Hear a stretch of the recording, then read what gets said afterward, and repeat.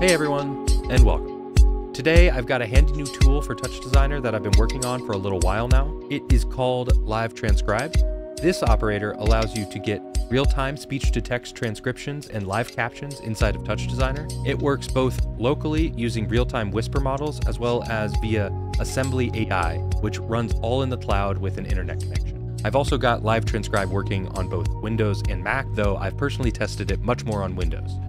Let's go over the install process and get you all set up and working here.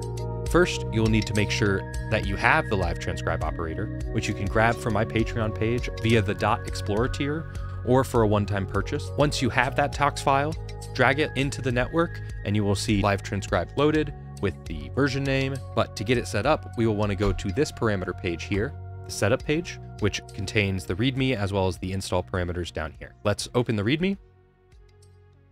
You can see the prerequisites for Mac and for PC. For Mac, it's basically just Windows installed via Homebrew. And for Windows, we've got a couple more requirements. It doesn't truly need to be Python 3.11, but that is what I would definitely suggest and what is tested. We aren't directly importing this Python virtual environment within TouchDesigner. The installation and a lot of the operation is handled via another operator called Python Manager, and that operator is a bit biased and prefers a Python version that matches TouchDesigner. But you really don't need to worry about that, and if you want to take a closer look at the Python Manager, you can dive inside, and that op also has a README. But let's not think about that for now. Go back to the README here, and you'll see Python installed via Homebrew is the only prerequisite for Mac. And for using the local Whisper model on Windows, you will want to have Cuda installed with Cuda NN support, as well as Git for Windows. There's more information on the README in the installation section on Cuda NN files, as well as a link to the archive in the description of this video. Basically, you will need to unzip the folder that you download from here and copy all the folders and files included in that into your Cuda Toolkit installation folder, which you can see here. But now that we have the prerequisites covered, we can go back to Touch, and halfway down the setup page, like I said, we have a base folder and these install pulses. This will be the folder that contains the virtual Python environment for LiveTranscribe.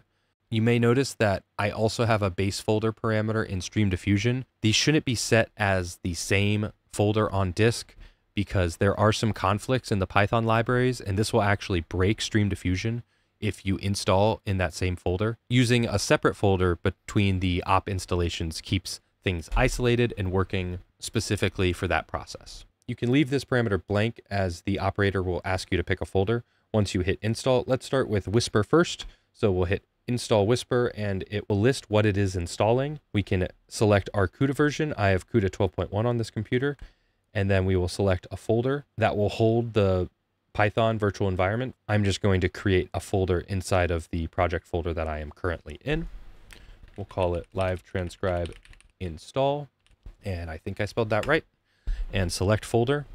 And once you do that, you'll notice TouchDesigner pauses for a second while it builds the environment, and then you'll get a pop-up showing the pip install processes. This will be a bit faster on Mac as it doesn't need to install Torch and Cuda and NVIDIA specific stuff, but you'll generally see a few command windows that pop up and showing what libraries installed. Because of the different platforms, I've broken up the install, so you'll get another pop-up here. And like before, it is blocking the thread in TouchDesigner, so I accidentally hit the README X here, and now TouchDesigner thinks it's crashing, but that's only because it's waiting for this. Once we get this install window, we should pop back to Touch, and then I believe a second one will pop open, but we'll see.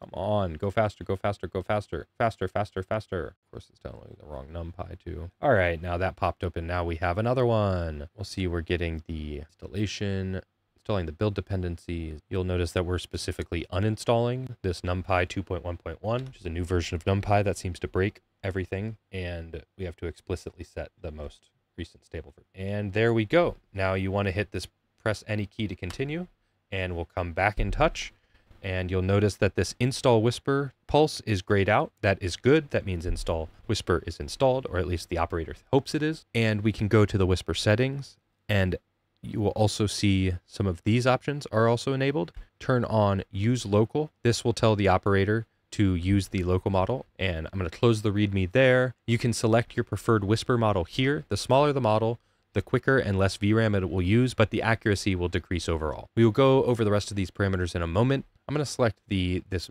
base Whisper model, specifically because I don't think I've downloaded that on my computer, and let's hit launch server. Once you hit launch server, you'll see the model starts to download, and then it'll say processing audio with VAD. You will also want to set this input, which you can see you're going to have different options than me, but since I'm just configuring this for the first time, you can set that to your desired input, and you can see now that we have the transcription coming in. Great.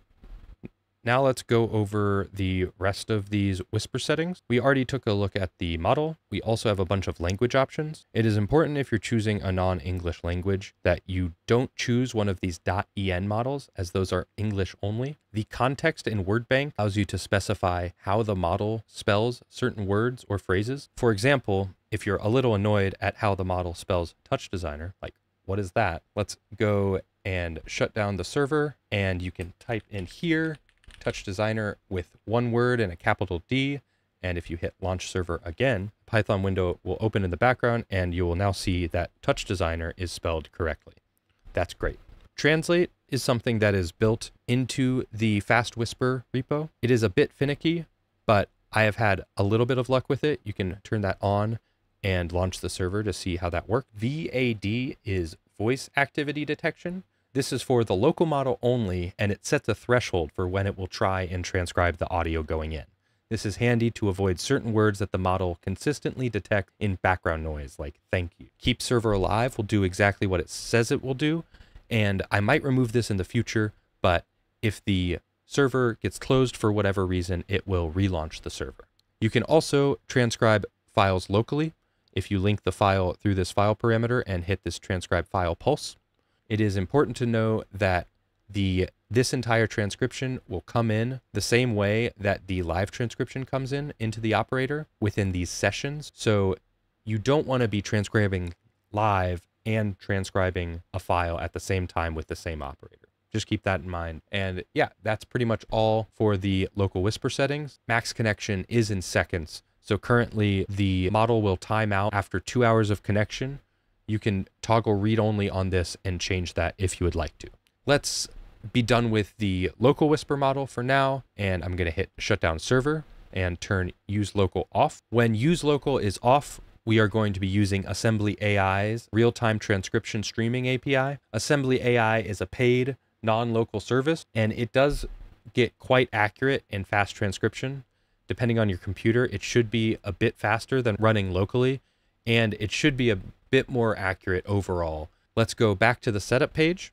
You'll see that install Assembly AI is still enabled. Let's pulse that. This will again show you what you are going to be installing, and it says select folder, but if there is already a value here, it will just start installing right away. A little bit of a pause in the thing, and then you'll see a command window open. Let's see if I can catch it, because this one is really quick, and now it is done. And install Assembly AI is disabled. That one was a lot quicker, but that was mostly because we had installed some things with Whisper beforehand. And just so you know, you can install just Assembly AI or just Whisper. The other thing that you need to configure for Assembly AI is the actual API key. It's right up above this. Just above it, you'll see that Get Assembly AI API Key Pulse. You want to hit that, and it'll give you a little more information, and you're going to be like, cool. Heck yeah, I already watched the tutorial. I know everything I need. You'll need to sign up or log in and then add your billing information as required by Assembly API. You will find the API key in this sample code here. I will revoke this key after this video, so don't try to be fancy and copy it from the screen, but you're going to copy it and go back to TouchDesigner and paste it in this Assembly API Key parameter. Once you set that value, it's going to show a pop-up letting you know that it is stored in the installation folder and it will be used for a future session. There are not too many settings to go over with Assembly AI, much less than Whisper, but let's just go over the rest of the things in this first page. Server active indicates if the op thinks that the transcription server is running. Server is listening shows if the server is currently transcribing, and then listen and stream is a control that toggles transcription on or off. There's also this idea of a session and chunk. The session can be considered all of the text that is currently being displayed here and in the dat out one, I might as well start the Assembly AI server. Again, use local is off and I can hit launch server. Because auto listen / connect is on, it will automatically turn listen on when the server is active. And because this is my first time using Assembly AI, I also want to set the input number there, and we should see, if I go to my server, maybe turn listen off and listen back on for now. And yes, we now see the transcription coming in. Like I was saying, the session is everything that is currently being transcribed, and the chunk is kind of the last little chunk of the session. You can also see in this dat out 2, there's a different breakdown for the chunks and within the session. Moving back down the rest of the parameters, launch server, we already covered. That's what launches everything. This auto listen / connect will automatically turn listen and stream on when you launch the server once it connects. It will also, if I shut down this, as long as this is on and I turn listen / stream on, it will launch and then start listening for you.